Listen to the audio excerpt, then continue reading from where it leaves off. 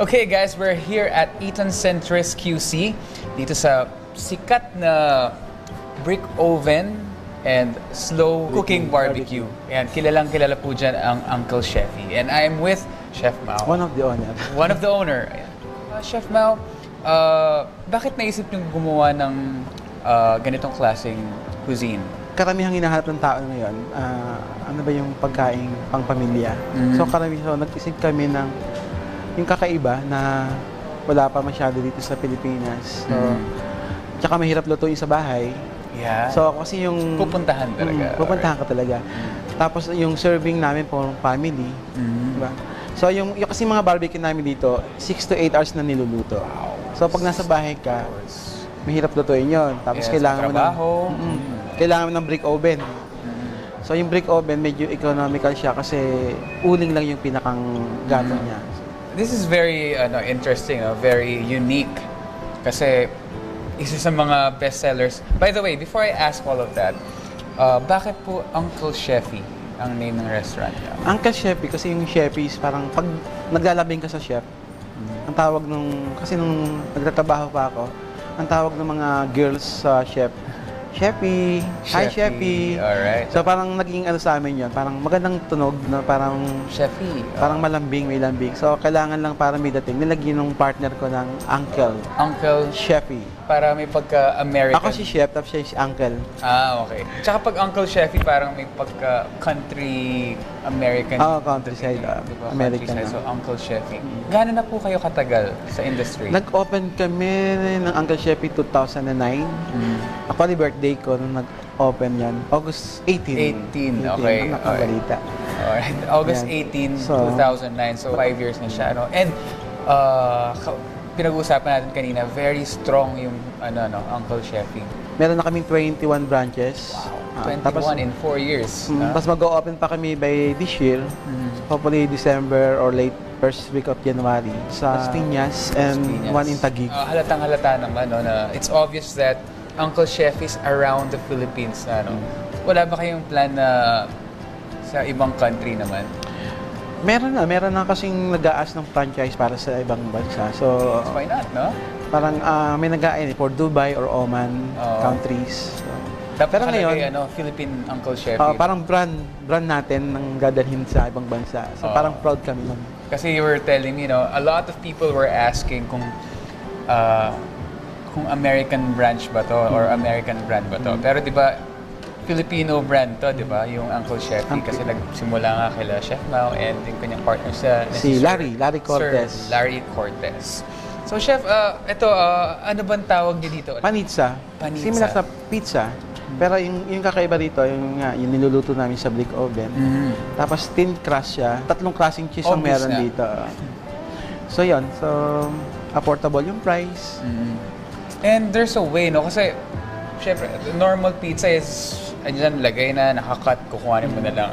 Pero bakit meron pa tayong mga condiments dito? Para may twist, nilagyan ko ng sauce kasi normal pizza, hot sauce lang.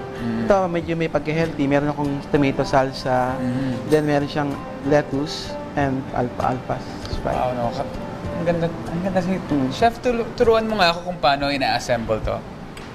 Simple lang. Ako kasi normally kinakamay lang talaga Oo, finger food to, So what kind of pizza is this? Ito yung aming Uncle Cheffy pizza, panizza. Lang siya, tomato, onion, anchovies, and mushroom. Very healthy, and chili. Very healthy. So spicy. And then, ano pong next natin gagawin? Lagyan ko na ng best arugula or lettuce. Lagyan mo ng salsa. Sabi mo, ngayon lang makakatikim ng pizza na may salsa. Salsa kasi medyo Mexican to di ba? Mexican. Tex-Mex. Alright. Then roll. And then yung ating tomato salsa. Damihan ko to kasi medyo paborito ko to. Yeah. And then roll lang.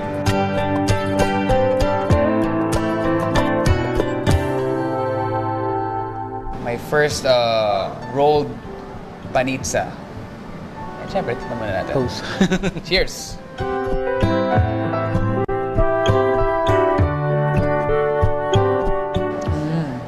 Ang sarap. Chef, kailangan maturo mo sa akin to. Siyempre.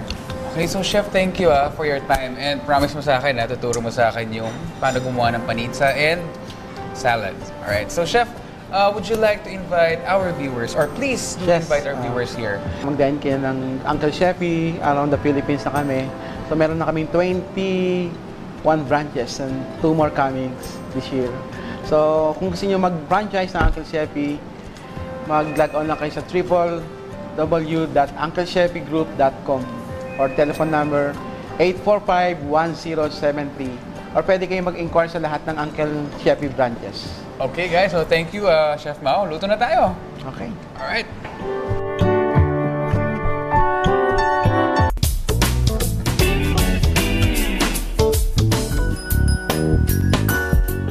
Welcome back to Cook It Right, guys. I'm here at Uncle Cheffy Eden Center's branch and I'm with their head chef, Chef Jerry. Chef, ano pong gagawin natin ngayon?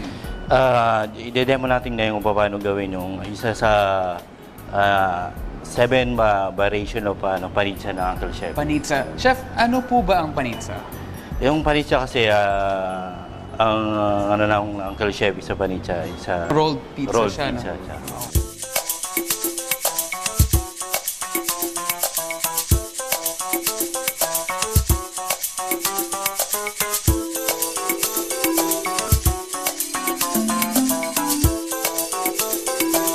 Okay, Chef, simulan na natin to.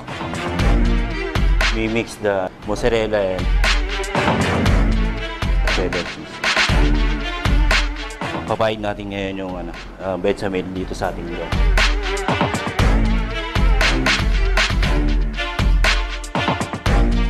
Tapos yan, ilalagay natin yung ating, yung kalahati lang nito. Kalahating cheese lang. Bakit kalahati lang, Chef? Para yung toppings niya, mahalo yung pagkagat mo, pag-bite mo, yung toppings niya, saka yung cheese niya, sabay-sabay mong Ayun, oh. Ilan yung flavors ng panizza natin here at Uncle Cheffy? Dito sa Centris, meron kami 9 variation ng panizza. Okay. Meron kaming pepperoni, meron kaming Hawaiian, and then yung talagang trademark ng Uncle Cheffy, yung mga whole meat, barbecue, seafood, tapos yung Larry's craving. Yung Larry's craving, meron yung escargot, yung kohol na sa Tagalog. Tapos meron din po kaming East Meet West. Yung East West yung merong fusion egg, na to. Fusion ng may salt egg, may mango, tapos may kesong puti. Alright. Tapos saka natin ilalagay itong mga toppings natin.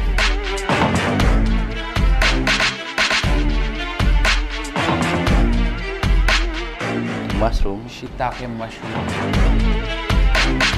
Konting anchovy.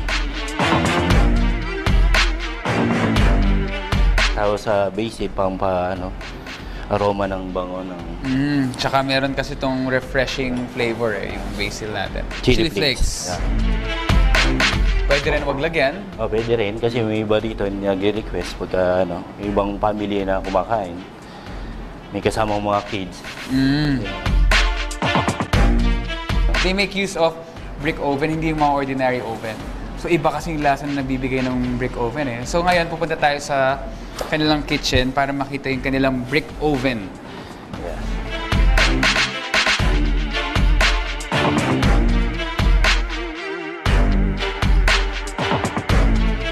Okay guys. So freshly out. Ayan. So Chef, paano ba natin kinakain to ngayon? So, kinakain to, ito mo yung mga chop na parang pa-sline siya. So, kinakain to para ma-enjoy nung mga magda-dining. So, kinakain to parang ganito.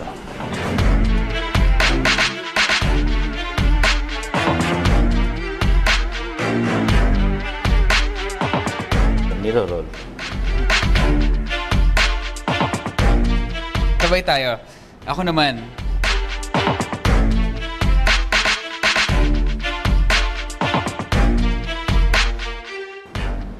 Cheers. Cheers.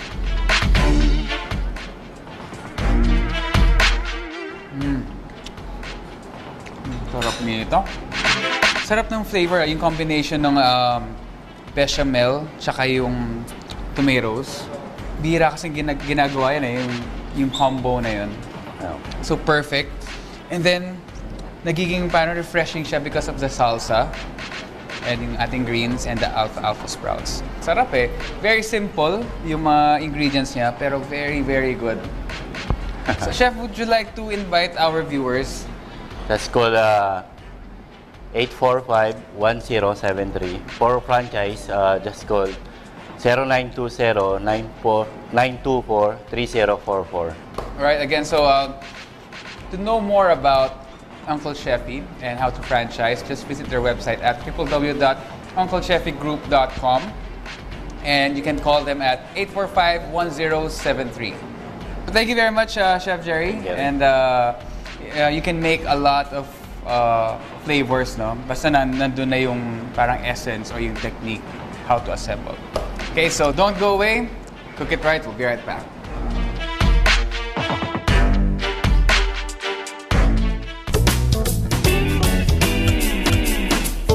Okay, guys.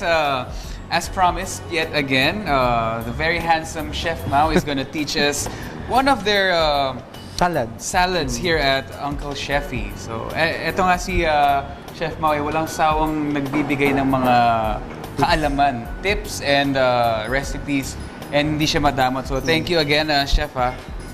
Lagi na kita kinakamayan, eh. Kasi tutuwa talaga ako sa mga chefs na very open sa pagbigay ng mga recipes. Okay, so Chef, ano po yung ating salad for today? Uncle Cheffy salad. Wow, ito yung bestseller for sure. Uncle Cheffy salad.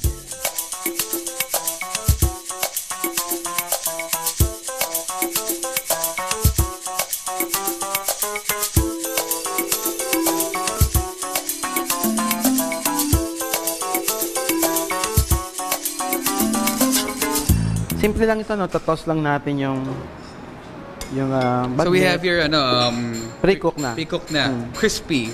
Tapos potato wedges. Tapos lagyan lang natin ng asparagus, celery, shallots.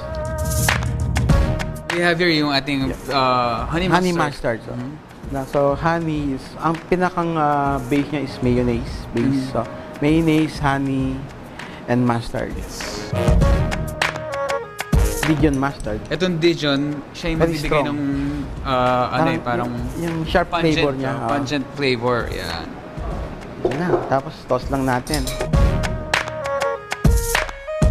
Actually, this is the kind of salad na you call a complete salad, eh. Complete meal na to. Kasi we have may carbo, may protein, yes. May and vegetable. Then yung vegetables natin. It's good for how many people? Ito good for sharing din. Pag sa Uncle Cheffy, makaka-order ka ng good for yung solo. Solo, may medium, may large. Okay. So karamihan yung karamihan kasi nagdadine sa Uncle Cheffy, more on family tsaka barkada, puro big portion. So, mas nakakatipid kasi sila pag sharing. Yes.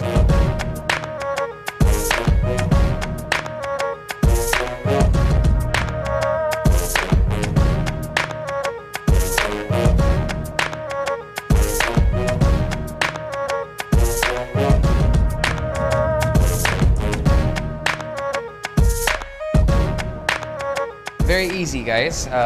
Our Uncle Cheffy salad.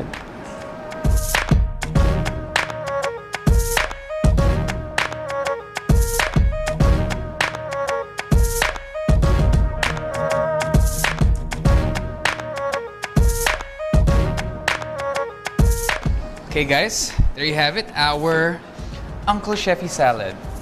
And titikman na natin ngayon.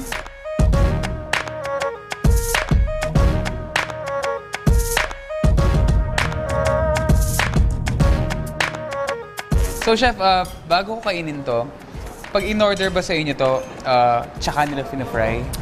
Fry parang yung sa bag nito, last minute, nakaka-trice na fina-fry yung bag nito. Nice. So, similar din sa Okay. Bagay na bagay, Bagnet. Tapos yung honey mustard natin with Dijon. Maganda kasi onti lang nilagay nyo na Dijon, saktong-sakto lang. Hindi siya overpowering. So you can still taste the honey mustard and the bagnet, yung flavor ng bagnet. So yung dressing niya parang nasa likod lang. Very good. Nice. And masarap yung asparagus. Meron siyang parang watery, fresh flavor na bagay din. So kasi, alam naman natin, asparagus is very healthy din, So nag-balance lang. We have yung fried, crispy fried bagnet, and we balance it with Potatoes. mga potatoes and yung veggies. So perfect. So there you have it, guys. Very easy and very healthy that you can easily do at your home. Chef, would you like to invite our viewers here at Uncle Cheffy? Inimitahan kayo sa Uncle Cheffy. Meron na kaming 21 branches all over the Philippines. Meron na kami sa Pampanga, Subic, Malolos, from Batangas, Tagaytay, and around Metro Manila. So, kung gusto nyo mag-dine in, so just dial 845-1070. Then sa franchise, yung interest naman mag-franchise, dial 0920-924-3044. And you also cater, Chef? Yes, nakakapag-cater kami hanggang 2,000 packs. Napakadami nun. And thank you again, Chef Mau. Welcome. Parang ko na to eh. Uncle ko to eh. Yes, alright. So, don't go away. Cook it right. We'll be right back.